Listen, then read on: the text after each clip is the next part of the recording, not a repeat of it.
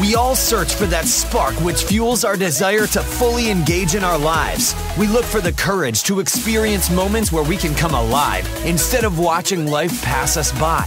You're listening to the Front Row Factor, leaving fear and insecurity behind by exploring stories of top performers that are living life in the front row. Get ready to stand up, step up, and live it up with your host, John Vroman. What's up, Front Row family? Welcome to another episode of the Front Row Factor podcast, where we talk to people who are living big and giving big. Today, we're chatting it up with Brendon Maxwell, co-founder of Utopian Coffee. This is a guy who got his business started at age 16, selling candy in school. He even started tracking margins and building a team. After a number of entrepreneurial adventures, including painting house numbers on curbs and a car detailing and estate management company, he co-founded Utopian Coffee back in 2006, which has been delivering amazing coffee directly to your mailbox. He does this all over the U.S. Most importantly, the company itself has had this really positive impact on these international communities, getting to know the growers, giving back to the people in the land in which they're working with. You'll sense the heart and soul with every word that Brendon shares. This is one quality guy. In the interview, we get into a bunch of fun stuff, but including a philosophy of his, which is called Book the Ticket, how to take that leap and then just figure it out, how he grew his company from an initial investment of only $750. We talk about the best investment that you can ever make into your personal life and the lives of those around you, and why solo travel is the key to personal transformation. Now, we're going to do something fun for this episode that we've never done before, and that is if you go to iTunes and write a review and mention this show, take a screenshot and send it my way to john@frontrowglobal.com. That's JON at frontrowglobal.com. The first 5 posts, I'm going to send you personally a free bag of Utopian coffee and a Front Row mug. I want you sipping this coffee so that you can join the bliss that I experience almost every single day of my life. So a little something fun. Now on to the show. Ladies and gentlemen, enjoy my interview with none other than Brendon Maxwell of utopiancoffee.com. Ladies and gentlemen, Brendon Maxwell of Utopian Coffee. We've done 2 takes here on Skype. We think we got it right, but man, I'm just excited that you're with me today. Can you go back and for the second time now, but for the first time, those listening, tell me a little bit about your life story, Brendon, and how we've gotten to this point now of Utopia. Absolutely. Well, first of all, John, great to be here. Thanks so much for having me. Really an honor. And as a longtime supporter and fan of Utopian, I'm happy to be here. So thank you. Yeah, won't bore you with all the details starting in 1983, but, born Fort Wayne, Indiana, 1983, and had a really fun upbringing. I was one of 4 boys, and just a great place to be raised, a town of 250, 300,000 roughly. A lot of fun, got into quite a bit of trouble when you're one of 4 boys, both at the house and outside of that. But we had a blast. And so, went to a unique public school system that was focused on foreign language and fine arts, and that kind of plays into some things that we got to do later in life. But grew up in a really, comfortable place and had great parents and really good family and friends. And so got to the point where in high school, I wasn't attending classes regularly, pretty disenchanted with where I was, and my parents knew that something needed to change. Ended up transferring to a private school for my last 2 years of high school, and it was a really good academic challenge, not what I was looking for in terms of socioeconomic diversity, but a really neat opportunity that laid some groundwork for some things. And in that time in high school, started a couple of small ventures. The first thing we started doing, part of that boredom, allowed for some ingenuity and us to focus on other things.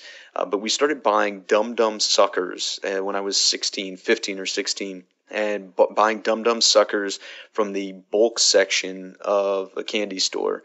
or grocery store rather. And so we would, buy them, fill them up in our backpack, and go to school and sell them the next day. Well, we quickly sold out of those, I think, in the first day or two. And so we did a little excursion in a 5-mile radius and bought up as many dum-dum suckers as we could from the bulk section of the grocery stores, and started separating them, and found that could be a pretty decent way to make a little bit of money. And so we ended up finding a distributor of Spangler Candy Company in Ohio who manufactures dum-dums, and we were selling them 2 for 25 cents or 10 for $1. It was a great lesson on so many levels, but certainly a nice little business lesson. We had to calculate margin, and there were certain flavors that were much better sellers than others, so we knew that we had to bundle your lemons and some other flavors that weren't going to be as good. Great. That's awesome. Really looking back, there were some really good lessons that we certainly didn't know we were learning at the time, but you look back and wow, okay, yeah, there was some fruit there. There was some value to that. So it was really neat. But I think that was the first opportunity that I experienced that allowed me to see that if we were willing to be creative and work hard, that there was some freedom in that. And so, I had a couple of companies after that. We had a car detailing, power washing, kind of estate management company called the Cleanagers.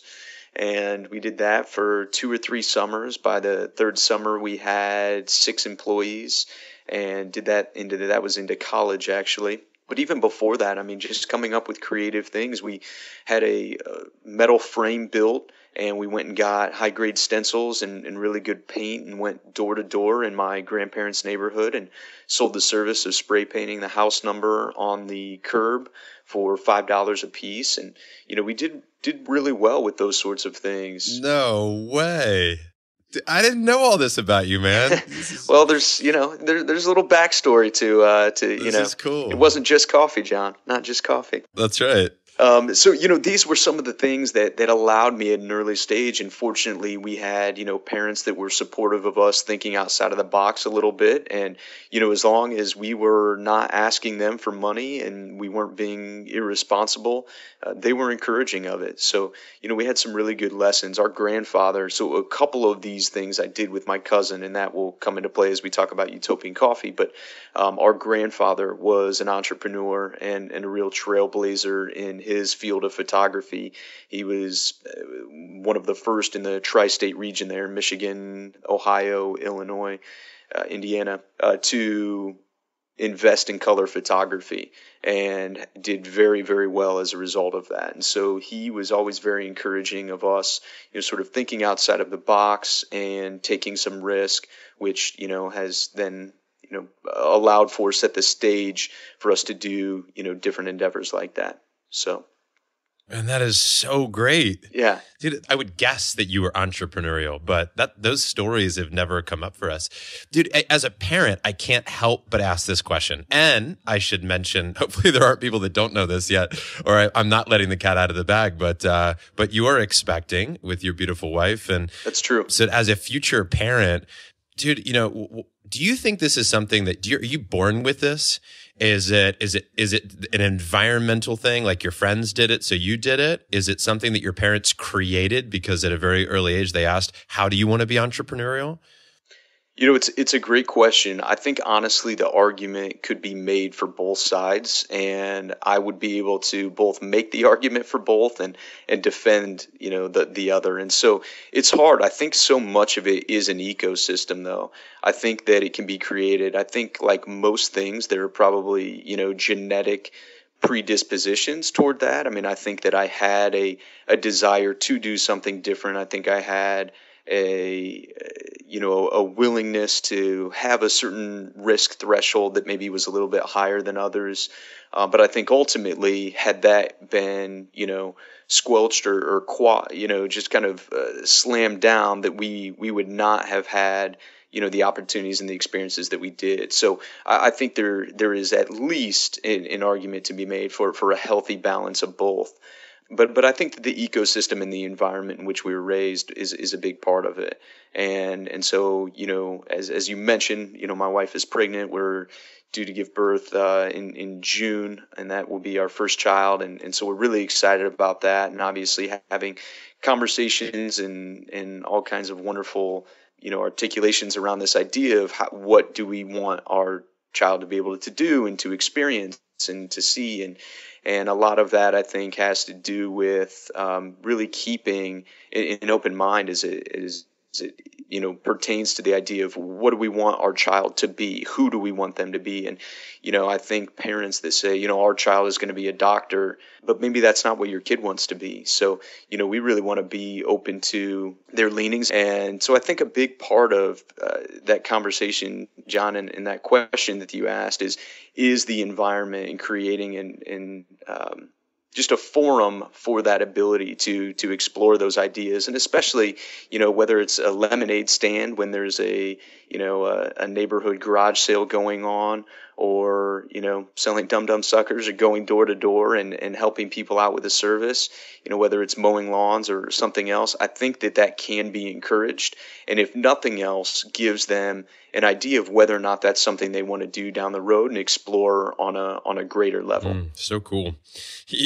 I catch myself sometimes saying, I want my boys to be whatever they want to be. I want them to be themselves 100%, as long as they don't do these things. And as long as so it's funny. It's like, I want them to be whatever they want, as long as they don't venture outside of these boundaries.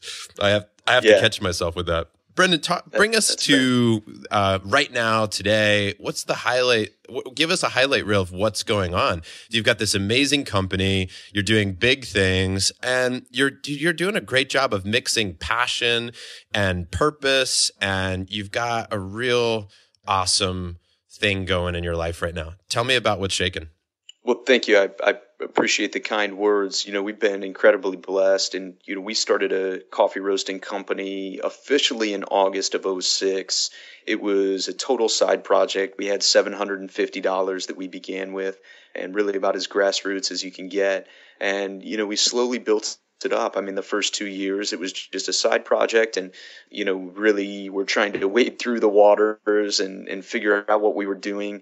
I had lived in Silicon Valley in 2004. I was taking some classes out there and really became fascinated with the web startup world and really company culture and how employers out there were treating their employees, and really liked that model. And so I called my cousin one day and said, hey, what would you think of a web-based coffee company? And he said, yeah, that sounds interesting. So we kicked around the idea in 2005, and then finally in 2006 we began, as I mentioned, very grassroots. And so the first 2 years we were just figuring out what we wanted to do. And then in 2008 we worked with our city, Fort Wayne in Indiana, and got an economic development loan, used that to buy our own roaster, moved into an old warehouse that had abandoned space. Essentially, it looked like a prison cell when we first went in there. We swept and cleaned and painted and built walls and turned it into our first little home, which was amazing.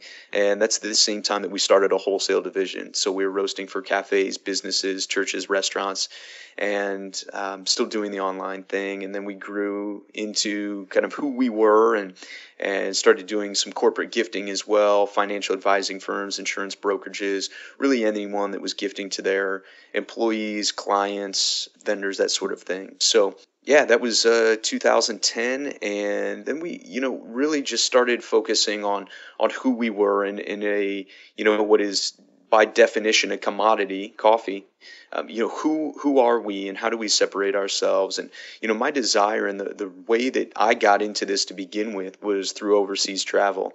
And when I was younger, my brother moved overseas, and so I started traveling to visit him in different locations throughout the world, and just absolutely fell in love with it. So my cousin was the coffee guy. I had some business experience, but my real passion was international traveling. And so we tried to figure out a way to combine all of those, and that's the idea idea behind not just the name, but the ethos of Utopian Coffee. So the idea that we are creating Utopia, a better place at both ends of the coffee spectrum. So yes, of course, at the end where, you, John, and your wife and family get to enjoy a great cup of coffee Saturday morning with your feet kicked up reading the newspaper, but also at the beginning part of that story at Coffee Origin in Central America, South America, Southeast Asia, East Africa, where people are working very hard to support their families by, cultivating this crop that we get to enjoy. And so that's been a big part of our heart and mission as a company since we first began, was to give back to these countries of origin. And so I've spent some really great time recently. I was in East Africa at the end of the summer in Rwanda and Congo. I was in Guatemala in the fall before that. And, this year we'll be headed either to Brazil or Papua New Guinea, where we're establishing some other relationships. And as we grow, our desire is to be farm direct with every coffee that we're selling and really come alongside and tell the story of the farmers. And, we get to work with this female-owned co-op in Rwanda, and I get to go and have lunch with a couple of them and really just, ask them about their lives. And it's so powerful to get to hear what they're doing and just ask how we can be a part of their journey, not tell them what they need, not, try to, be imperialistic with it, but really come alongside and, just be a part of their story. So it's really been an honor. Oh, it's so fun. I love the idea. First of all, I love when you ask the question, how can we combine all of these? You're talking about these passions for travel, and you said your cousin was the coffee guy, right? Yes, correct. So you're just asking, how do we mix all of our passions and purpose together? So did you suggest the web-based coffee company knowing that he was into coffee? Like that was his passion? Yes. So he was already roasting coffee at the time that I called him. So yes, that was the intent. That's great. I think there's power in partnerships. There's no doubt that I have a note on my wall that says build with friends. And I'm always asking, like, what are my strengths and how do I combine those with my friends' strengths so that we can go build something together? Like, I really just want an excuse to hang out with all my friends. So we do all these things. So it's like, really, it's all secondary. It's like, hey, we need an excuse to hang out. So let's start a coffee company. We need an excuse to hang out. Let's give and do it together. So we'll start Front Row Foundation. It's all about combining strengths, coming together and building with friends. I think that's really cool.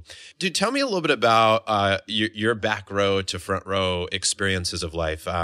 Take us to one or a few. I think I know one that we've talked about before that I'd love for you to talk about, that the trip to New Zealand and Australia. But I'd love to know a little bit about, and I know that our listeners want to know about people's transformation. How do they go from, life over here to life over there? And whether you could call that back row or front row, because sometimes people, they go, I was never back row. I was never really totally if you're selling dum-dums in school, you're not really back row.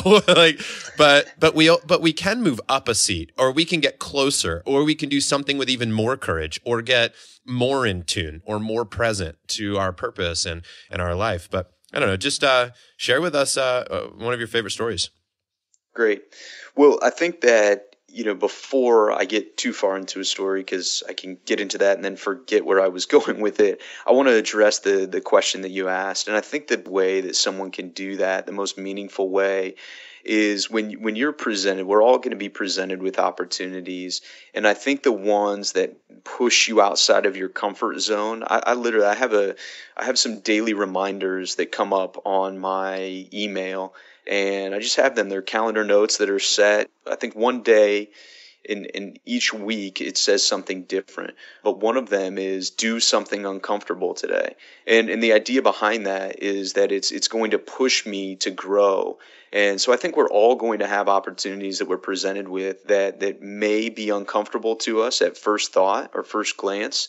But when you say yes to those, that's really where, my greatest memories have come from and my greatest opportunities. Going to, and this will then lead into that story that you were talking about, the idea of going to Australia and New Zealand by myself for 2 months, not knowing anyone, never having been there, was sort of a bit intimidating and nerve-wracking. So I'm going to fly to a place by myself at 22 years old. and I have no idea what I'm going to do there. I don't have places lined up to stay, but I think that it will be good. This has been a desire of mine for a long time. I like the idea of Australia, and so let's take a backpack and go. And so that's what I did. The same day I finished my final exams in college, I took a backpack, and once you book the ticket, it just feels like it's locked in. So that was always kind of my key. Look, I'm just going to book the ticket and not think about it, and then when it comes, I'll make a little bit more of a plan. So went to Australia, and I showed up, and it turns out that after I'd booked the ticket, I found out that a friend from middle school and high school was actually living in Sydney. And I reached out to her, and she offered to let me, crash at their place for a couple of days and get my start. And then once I got on the ground, I was just figuring it out. I took a car up the coast and ended up doing a diving course. I'd always wanted to be scuba certified, so went all the way up a road trip. I found a ticket at a hostel for a girl who was looking for someone to join her, and split gas money. And so we took this car all the way up the coast and went to Cairns and did a 5-day diving course out on the Great Barrier Reef, and just had some really amazing adventures. And I then flew to New Zealand and was doing a 2-week adventure tour on the South Island of New Zealand, and was really interested in the idea of paragliding. It was kind of intimidating. I don't particularly like heights, but again, for the same reason, I just said yes to that opportunity. And I was flying. We were about 1,000 feet up in the air. And if you look this up on Google, you'll see, a hint of how amazing it is. But they're called the Incredibles mountain range. And the sun was hitting in such a way it shines just a vibrant, variant of lights on the mountaintops that are snow-capped. And so these amazing, brilliant purples and pinks and reds and oranges. And so we were about 1,000 feet up in the air, my feet dangling, flying around for 20, almost 25 minutes. And it was really at that moment I had kind of this epiphany and said, okay, I've got to figure out a way for this to continue. And so I need to find another creative solution that gives me some freedom to be able to do this, or figure out a way to combine this passion of traveling where we can do it in a meaningful way and add value to the marketplace. And so, I think those are just a couple of ways that opportunities presented themselves, and I said yes to it. Maybe a little bit nervous, not really knowing where it was going to go, but the end result was incredible. That's so cool. Brendon, I got to go back to just book the ticket. Dude, when you said that, like, I got chills over my body, because I'm like, that's so many times people want to know, how do you create a front row life? And I think in so many ways, the answer is just book the ticket. Absolutely. Right? You'll figure out the rest later, but just book the ticket. I had a friend who did travel similar to what you're talking about. I remember the feeling I had when they were explaining it years ago of, wow, that's such courage.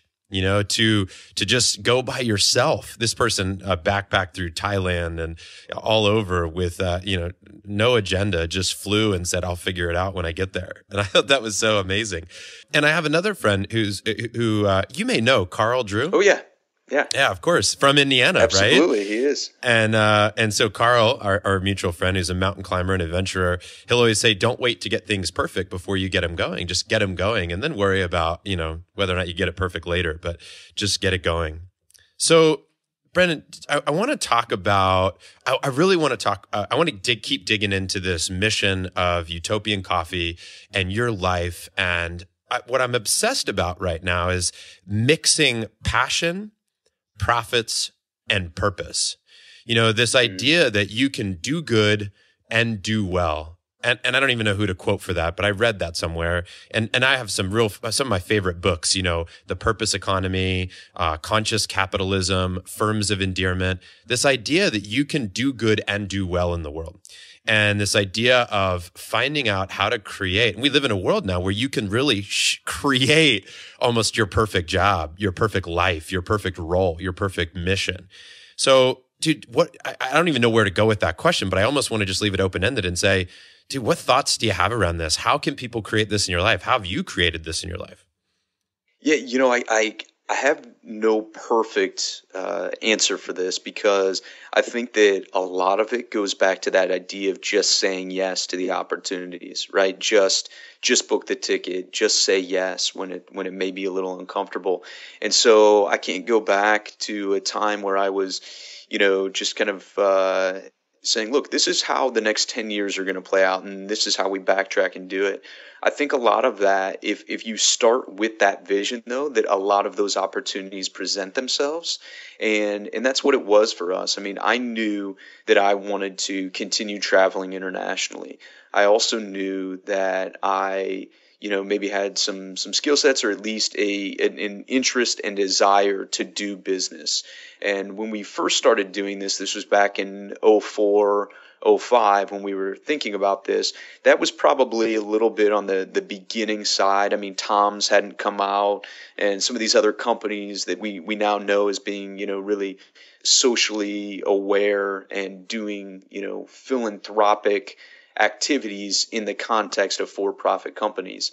And so, now I think that being a little bit more on the radar and people being more intentional about it and outspoken about it makes that a little bit easier to think about, or to study, at least, looking at other companies. But really, I think it's just about assessing, who you are, what your passions are, and then starting to look for ways that those can come together. And again, as you mentioned, don't let it be perfect. I think that if we're waiting for that, it's not going to come. And just really diving in. And, when we first did it, we didn't have the budget. I mean, we had $750. I didn't pay myself for years. We didn't have the budget just to hop on a plane and go overseas and, meander around and see how we could help. But we started anyway, and we started by saying, we can partner with an organization that is doing good things overseas, and we can contribute to what they're doing until we can get to the point where we're flying to Rwanda to, work with these women directly and help create something sustainable. And so I think that the biggest key is just start, just jump in, just book the ticket, and look for those opportunities to make meaningful impact.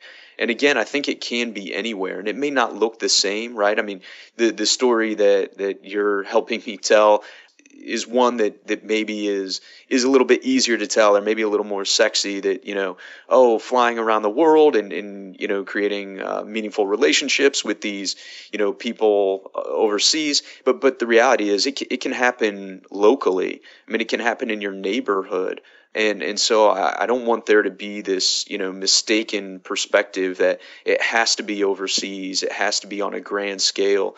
Really, it can be, helping your neighbor out, or, getting your employees together on a united way, day of giving, something like that, that's still contributing in a positive way to whatever your sphere of influence is. And I think, that's really important to be bold and take some risks, but also know where you're called to be. And I think, there are people, when it comes to adoption, there are people that are called to adopt from overseas. There are people that are called to adopt from their backyard, right? So this idea that do whatever is comfortable for you, or kind of the first step, and maybe it starts locally, and then it goes regional, and then national, and then global. So but I think that the real key is just to start, to find those opportunities, to look for them, because if you're looking for them, if you're trying to create them, they will come, no doubt. And then really just say yes. It's awesome stuff, Brendon. I love it, man. It's so cool. I can just imagine that people are listening right now getting fired up about their future and what's possible and what they can do. I hope so. What are your thoughts on paying attention to the clues, looking for the opportunities, being mindful of, these feelings and emotions? How does somebody develop that? How have you developed that over time? That's a great question. And I think, one of the things that we've been talking about recently, internally in our company, and, my wife and I, and I'm trying to be intentional. And so I think even thinking intentionally is really important. The idea that I'm going to say, okay, I want to look for these opportunities. Part of it is, where would I look? And again, if it's an opportunity to give back, okay, well, where are the needs? Why don't I start thinking about, or looking at, or talking to someone who is familiar with the needs? of this community, whatever that is. If it's, my local town, or if I'm really drawn to, East Africa, who do I know that may be familiar with that region, with that area? Where can I, look to do that? So I think being intentional in thought is really important.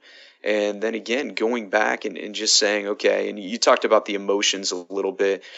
There are certain things that you're going to get kind of a similar emotion, and you've got to be able to discern this. Obviously, if something is, illegal, you're about to do something that is illegal or inappropriate, you're going to get a certain emotion that is, evoked. That is not what we're talking about here. These are not the risks that I am encouraging. But I think that there is a discomfort, there is a little unsettling of the spirit of the soul that comes when getting prepared to embark, or even at the idea of doing something, not probably too dissimilar to getting ready to, jump out of a plane skydiving. I mean, you're nervous, you're questioning whether you should be doing this, and you should. You made the decision when you were of rational mind. You're up there now, and you just need to jump. And when you do, I mean, it's an incredible rush. And so you have this amazing experience, and I think it's like that. And you have to be able to discern some of those emotions. But I think that real key is when you're uncomfortable, assuming it's not, of some illicit, means. But when you are uncomfortable, when your spirit is kind of pushed, when you feel like this is no longer inside of your box, that's when you need to say yes to those opportunities. Brendon, have you ever wanted to just throw in the towel and quit? Have there been such rough moments along the way here that you just that you questioned the whole thing and said, dude, what did I sign up for? What am I doing? Absolutely. On more than one occasion. Yeah. How do you work past that? I think again that's the moment where you're up in the plane and you're nervous, right? And you have to say, okay, but what did the rational me think? How did I get here, right? When I made the decision to get here, it was for a variety of things. It was because I wanted some freedom, mostly temporal. And so you have to go back to that place where you made the decisions. And I think most often, when we're in our rational place, we make the right decisions at the right time. And it can be daunting. And when you have poured, years of energy and business development and meetings and conversations and all of those things, and they're not quite yielding what you want, it can be discouraging. And yes, it would be much more comfortable to be able to get a consistent paycheck every 2 weeks. But the reality is that is not where I am, the best Brendon that I can be. And that's not where I am going to see the most growth. And I don't feel like that's probably where I can add the most value to an organization. And so I think you have to go back and really just assess, what got me here. And that's not to say that you can't change course. That's not to say that you should stay in, what you're doing indefinitely when the signs are not pointing there. But I think you have to get back to, kind of the rational part of you and say, what got me here? And were those all good decisions?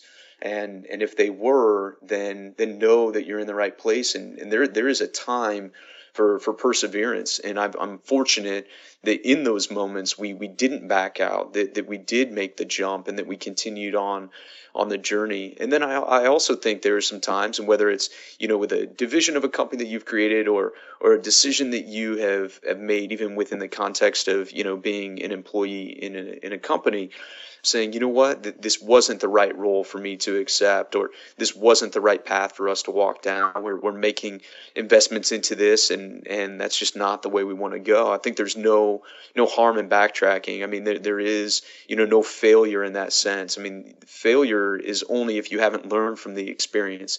So I think making sure that, if you go down a trail that doesn't produce what you're hoping, what can you learn from that, and how can you make it better the next time? It's great. What I hear is, when you think about what got me here, it's remembering also the values that you were chasing, the dream that you had, the why behind your mission. Sometimes when we get lost in the chaos and the confusion and the uncertainty, we have to go back and say, why did I do this to begin with? And are those things still present? Like you said, is that still true? And if it is, then you get to realign and refocus. That's great. Absolutely. Brendon, when we talk about the front row factor, this is all about proximity. It's all about what are we close to in our lives? The first part is the person, the mind, body, spirit of an individual. The second part is, it's who are they keeping in their front row? Both who are they cheering on? Whose front row are they in? And who's in their front row? Who's cheering them on? Who's cheering you on, right? So these are critical. And then there's also, of course, the environment that we're in. It's the physical environment that affects our world. It's like what you talk about when you did the solo trip to New Zealand and Australia. You shift your environment, you shift your perspective, you can have these breakthroughs. You can live life in the front row. Talking about who's in your front row first and the proximity to people. Dude, how important are relationships in your life? What do you feel about relationships? What advice, like if I said, what's one piece of advice that you would give our listeners around relationships? And I can say, you're a relationship guy. Like you're awesome at building great relationships. Dude, what advice would you have for us on that subject of who's in your front row in life? That's a great question, John. My wife and I were coming home from a dinner last night, and we were having a conversation, and I want to start with this, and I'll probably end with it in some capacity. But if you were going to invest heavily in one thing in life, don't let it be your 401k. Don't let it be your business. Let it be meaningful relationships, because that is hands down where the most, fruit, the most value has come in my life. That is certainly going to be the best ROI you can ever get. And again, I say meaningful. I think when we're younger, you sort of have friends by proximity, whatever that may be, because you went to school with them, because they grew up in your neighborhood. And so I think even, reassessing some of those relationships at different junctures in life, your college drinking buddies may not be the same guys that you're going to develop, meaningful relationships with into your, parenting years and beyond.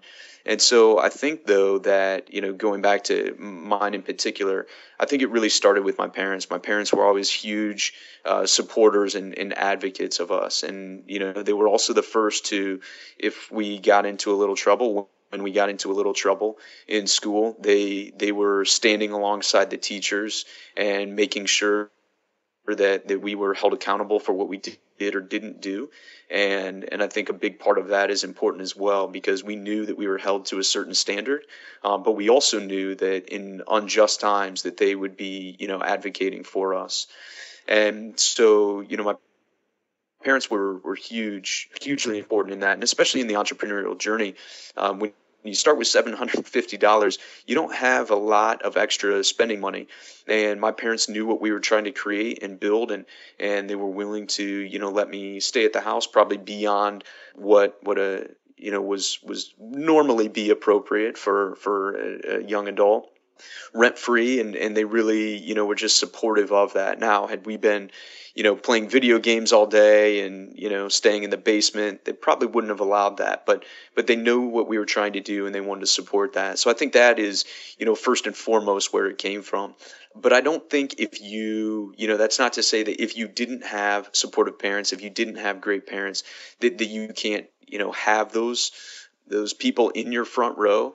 I think that now the best example of that is my wife. And I think that's really important to find a partner who is going to support you and that seeks to know you and who you are at the core. My wife is incredible, and she knows that my lifestyle is a little bit crazy, and we talked about that. And again, going back to intentional conversations and investments in relationships, we talked about that pretty early on. And I told her, look, Carly, this, my traveling internationally, this is not young wanderlust. This is who I am. This is my passion. This is what I feel called to do. And she said, okay, that's great. And she supports that. I mean, at the end of the summer, I had to go to East Africa for 2 weeks, and one of those countries is a very dangerous country, and she is absolutely on board for it. I have to fly, on short notice sometimes around the country, and incredibly supportive. And so I think, finding the right relationships, not only in your, kind of lifelong partnership, but also in your friends, is incredibly important. So the conversation we were having last night on the way home from dinner, I asked her, I said, hey, who would you say are your two closest, friends right now, the two relationships that are most meaningful to you? And what is the one that you want to invest in, most this year? And again, just trying to be intentional and trying to think about those things, because some of that doesn't come by accident, right? Like as we talked about before, and I don't want to overuse this, but John, going back to book the ticket, right? That doesn't just come about. The ticket's not coming to us. We have to go take that action. We have to book the ticket.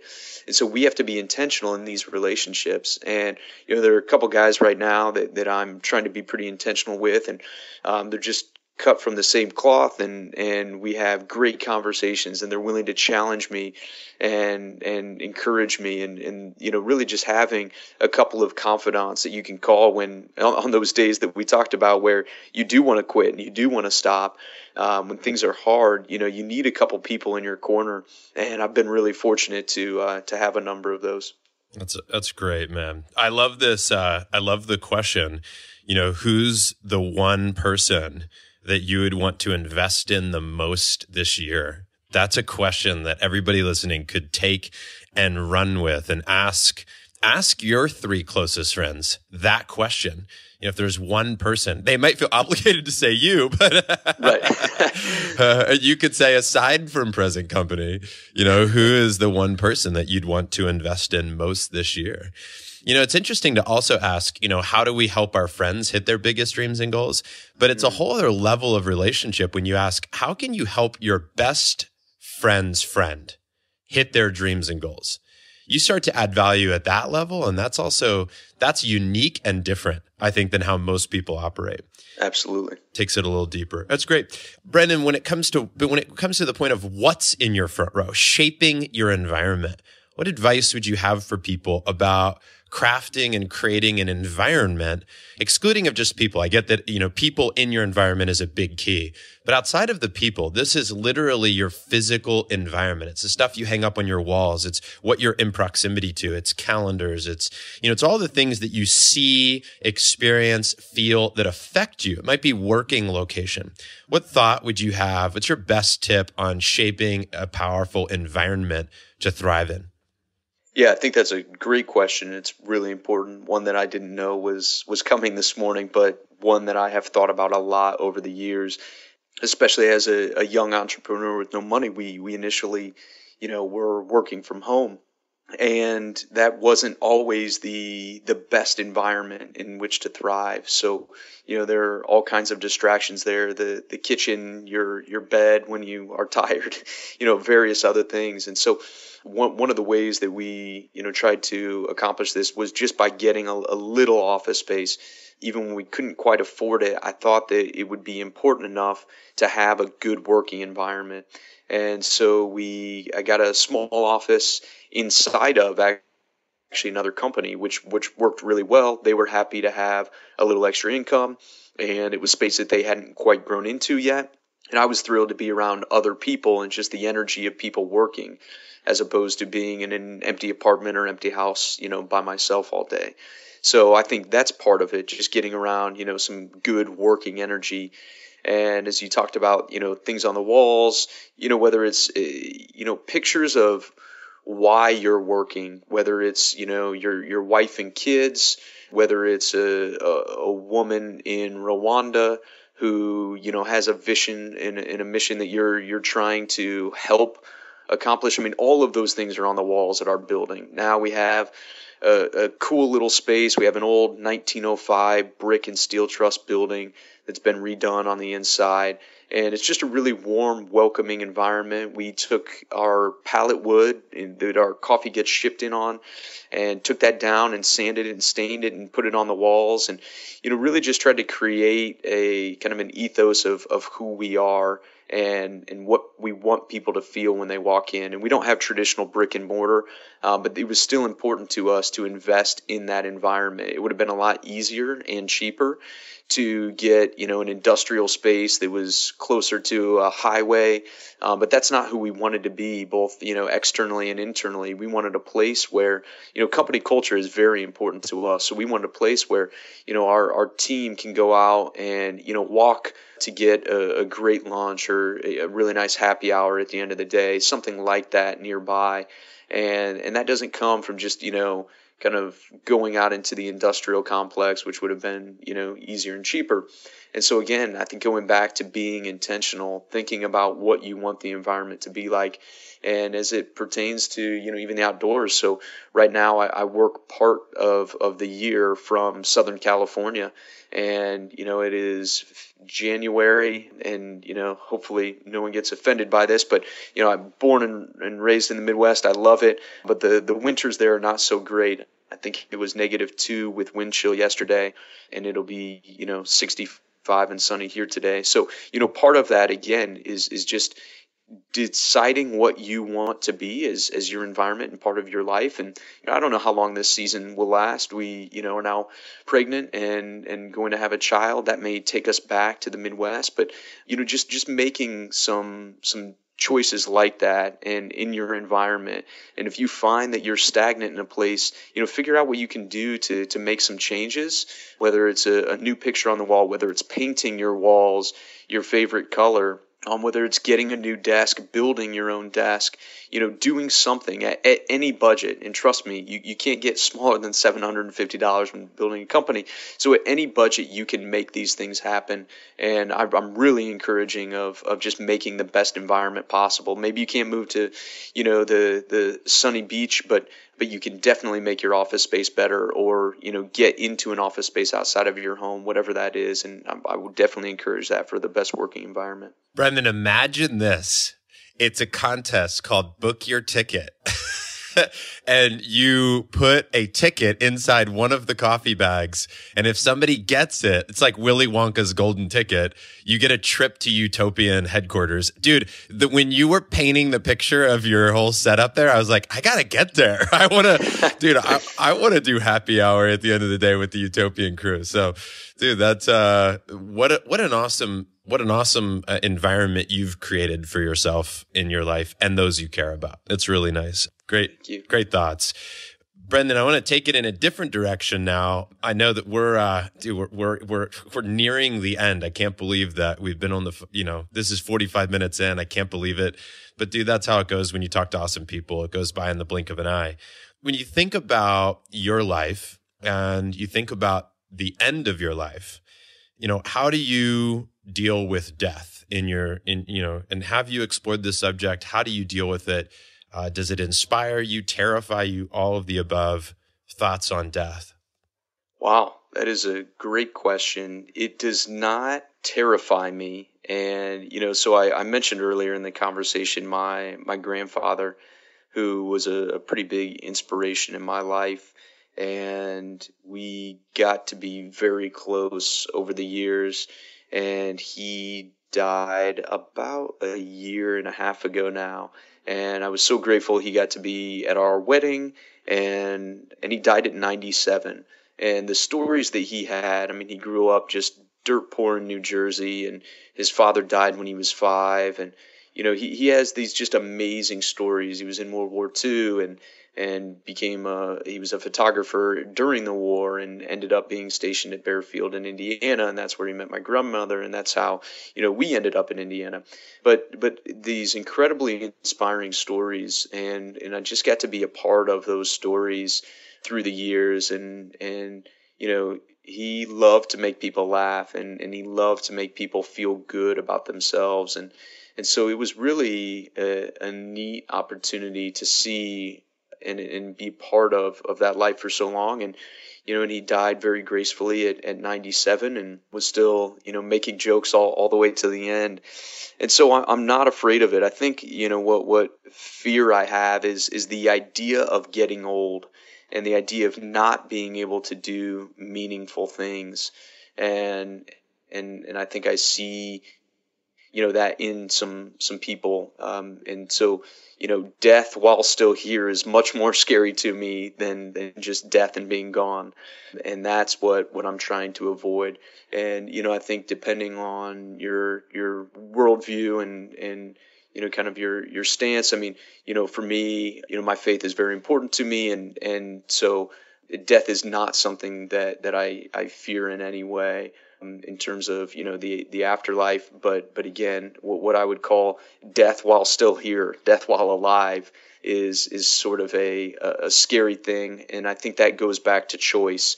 I think we have the option of whether or not we're going to truly live or just be here, and so I think ultimately it's a choice, and we can affect that. We can change that. If you are in that place right now where you're just dragging by and you're going to the job that is not fulfilling, you have the choice. And whether it's a choice in your shift of attitude and having just a grateful heart for the job that you have, or whether it's starting to explore and figure out, hey, how can I take my passion and bring that into my workplace, whether it's starting a company or going to find a company where I can be meaningfully engaged, we have the choice, and I choose to live. It's awesome, man. Good choice.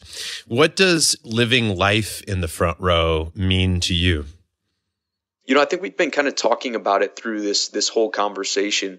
But it is saying yes to opportunities, and I find myself being so enriched by these. And what I found the most, though, so the thing that I didn't talk about, that trip to Australia and New Zealand was amazing on so many levels, and it grew me. And part of the way was that it grew me because it was the first trip by myself internationally. But one thing that I found out about myself when I was there, that the experiences weren't nearly as rich when they weren't shared with people that were meaningful. And I think that was in 2005. I think that I made the decision at that point that I really wanted those adventures to be with, other people, and to be able to share in them with others. And it was just so much more valuable. And that goes back to what we were talking about in terms of being intentional and investing in relationships. And so, in 2007, my brother and I had been talking about this trip for a while. We were going to go to Asia and backpack through Asia for 2.5 months. And I had already booked my ticket. We had no plans, but I had booked the ticket. And he called me and said, hey, I don't think I'm going to be able to go. Some things have happened, financially, blah, blah, blah. And I didn't have much money at the time at all. And I just said, you know what? I don't want to look back on this in 5 or 10 years and say that we didn't do it because of $1,000. And so this could be, borderline irresponsible, but put it on the credit card and said, look, we'll pay it off later. And that trip was hands down the most incredible 2.5 months I've ever had. My brother and I became extremely close through a number of circumstances there, and it was just an amazing adventure. And so, going back to your question, John, I think, what living life in the front row is, at least for me, is just saying yes, creating opportunities to invest in people, to invest in your dreams, to take your passion and really live it out. So cool, man. When we were talking about this idea of that your happiest moments are those when you're sharing it with meaningful people, I went right back to Into the Wild. Have you seen that movie? Oh yeah. Happiness is only real when shared, correct? Yeah, that was the absolutely. line. And I love that. So, in Front Row Foundation, that's the spirit of it. Shared experiences. And that's the essence, I think, of life is sharing experiences, and then being able to document and tell those stories for years to come is equally as fun. Agreed. What's one thing, Brendon, that you would share with our community that they should go do in the next 24 hours to live a front row life? For me, and sort of drawing from my experiences, I would say go and kind of fill in the blank to whatever fits your life. Go get outside of your comfort zone, get outside of your day-to-day experience. That might be, driving an hour away. That might be, camping. That might be going to visit a small little town that you've always been interested in. That might be going to New York City. And that might be booking the ticket to a country you've always wanted to go to. But I would just really encourage you today to think about what is that one thing, what is that one place you've always been interested in? It could be, if you're a craft beer drinker, it could be a brewery that you have always wanted to visit. It could be a manufacturing facility that you're just fascinated by. But I would really encourage you to book the ticket, and even if it isn't a flight, make the plan, lock it in, go today, and just have an adventure. And I think that those things spawn opportunities, and you see how enjoyable they can be. If possible, take someone that you can laugh with and that you love. Have that shared experience together. But even if it's by yourself, just find an opportunity to go somewhere and do something that you have always wanted to do that you haven't let yourself do up to this point. So listeners, this is your challenge. Next 24 hours, your job, should you accept this request for adventure, is book the ticket. Do something where you have to book the ticket, share it with Brendon and the Front Row community, #book the ticket. That's right. I love it. This is cool, man. Brendon, dude, thanks for spending so much time with us today. Couple things to wrap up here. One, I've got this one question, one answer, gut reaction to these questions round coming up in a second. But before we do, what's a dream that you are chasing right now, and how can the Front Row community help you to get that dream? Wow, that's a phenomenal question. My dreams, I'm always working toward them and working to try to achieve them and live them out. And I feel so fortunate that I get to do most of those things. And as we talked about before, a lot of my interests and passions, revolve around relationships and traveling. And so, I'm really grateful that my brother gave us a wedding gift, and we actually are, just booked the ticket last week. We had no real solid plans, but we booked the ticket to go and visit him in Patagonia in Chile next month. So, we're going to be going down there, and that is a dream of my wife's. And so she wanted to go to Patagonia, and we've been talking about it for a while. And, I'm really grateful that with all that she does for me and all the trips that I get to take, that we get to go on one together and share in that experience. In terms of my dreams, ultimately, I think it's just loving the people around me well. And it's easy for me to get kind of wrapped up in my own world and my business and my trips. And so, I don't even know what to tell you, John, is my dream. But I love making other people's, dreams. And so I guess I would kind of flip it back and say, look, the Front Row Foundation can, figure out an opportunity that I can be meaningfully engaged in.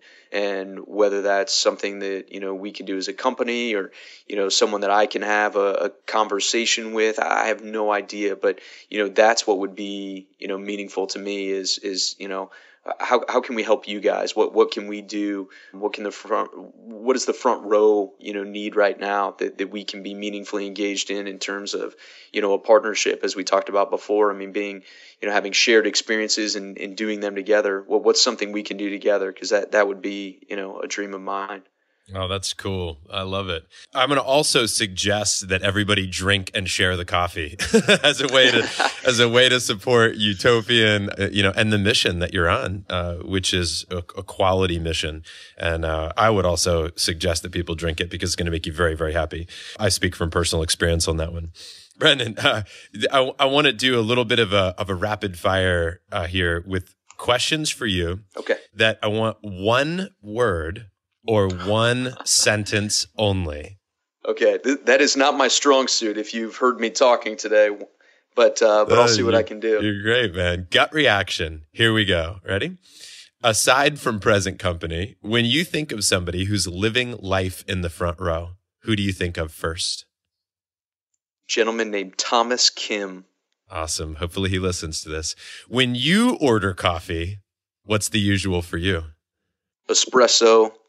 What does it mean to be fully alive? One word or one sentence? Meaningfully engaged. What problem do you most want to solve in the world? Lack of true love. Who are you a raving fan of? My wife. Who's your biggest fan?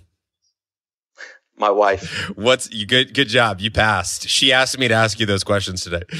What's the next place aside from Patagonia that you'd most like to travel?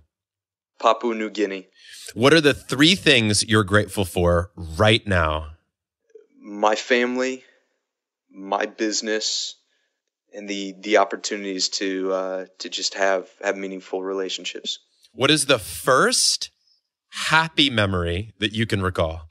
Wrestling with my oldest brother and my parents jumping off the couch onto my dad's back and having wrestle time. How old were you? Oh, probably 3, 4. What are you most proud of in life? Getting to know other people's stories. What's something fun that you've collected throughout your lifetime? There are people that would chuckle right now. I actually used to be a big collector when I was young. I had a full spectrum of things, but I would say coins. Coins, okay. And if your 20-year-old self walked into the room right now, met you today, what would they be most pleasantly surprised by? That he had gained some humility. Awesome. And final question. If you could be front row to any live event, any performance, anywhere around the world, and it has to be something you can see today, what would you want to go to? Ooh, that's great. Maybe a Mumford & Sons concert. Ah, good choice. Well, Brendon, dude, that wraps up the questions for today. We're spot on with an hour here, and I wish I could talk to you for another hour. Dude, I so appreciate your wisdom that you shared with the group, the heart, the soul that you bring, also the poise to all of your conversations. You're just one cool dude, and I want to thank you for bringing all of the goods to the community today. Where do people go get more Brendon? Or maybe the better question is, where do they get the coffee? Absolutely. So you can get more coffee at utopiancoffee.com, UTOPIAN coffee.com. We have one-off orders, and we also have a subscription, which John has been on for a long time. So we ship out to you every 4 weeks, and you can either have it be a specific coffee or just the roaster's choice, whatever, we're getting in new that month. We also do, holiday gifts, Christmas gifts, any kind of, opportunities that you need to ship to, friends and family out of state. We do that. We ship all throughout the U.S. And so that's where you can get more of that. We also are, Facebook.com/Utopian Coffee. Same thing with Twitter /Utopian Coffee. So all of those are meaningful ways. As far as me, if you have any questions, and especially for this community, I would love to be engaged. I love to help out anywhere I can. I'm not a big social media guy. I don't really put myself out there in that way. But please feel free to send me an email, Brendon@utopiancoffee.com. That's BRENDON @utopiancoffee.com. I would love to help in any way I can, even if you just have questions, if you want to have a conversation and bat some ideas around, I'm here and available. That's so awesome. Brendon, thank you so much. And as I often say to my guests, and I feel the same way about you, is thanks for making the world a better place. I appreciate you elevating humanity in such a way that my children get to grow up in a world that you're shaping. Thank you so much, man. I can't wait to have a coffee with you someday down the road, hopefully in some exotic location, sharing an experiencing, true happiness with you. Thanks again for being part of our life, being part of the Front Row community. Can't wait to connect with you again, brother. Take care. Thanks so much, John. See ya. Thanks for listening, everybody. I hope you enjoyed my chat with Brendon from utopiancoffee.com. Now, I would like to treat you to a cup of Utopian coffee. So we're going to do something I've never done before. If you write a review on iTunes about this show, and you take a screenshot of that and you email it to john@frontrowglobal.com, that's JON@frontrowglobal.com, I would like to send the first 5 reviews a free bag of Utopian coffee along with my favorite coffee mug. And as a little bonus, if you tell me your shirt size, I'm going to send you a Front Row t-shirt. I would like to do this to treat you to my favorite cup of coffee, and we can talk about that for years to come, your first day that you ever tried Utopian. I also want to say that, and by the way, go to frontrowfactor.com/review as a shortcut to get you there. Or if you're listening on your phone, you can just click on my face. It'll pop up in the show notes and you can click the review button and that'll get you there as well. Make sure to check out the encore episode with Brendon. That's a quick 10 to 15 minute Q&A from questions from you in the community directly to Brendon. Now, the way that you can ask questions for future interviews and future guests is by going to frontrowfriends.com, join our online community and post there any questions that you have, and we'll ask them on your behalf. A great way for you to get involved and get some quality answers to your questions from our future guests. So until next time, keep living life in the front row. Can't wait to have you back on the next show. Take care, everybody. That's all for this episode of the Front Row Factor. To discover more simple and effective ways to lead a fearless front row life, please visit frontrowfactor.com and subscribe to John's 4 Minutes in the Front Row, where he shares quick stories from real-life experiences. Thanks again for joining us today. We hope our show inspires you to live big, give big, and experience life to the fullest. See you next time on the Front Row Factor.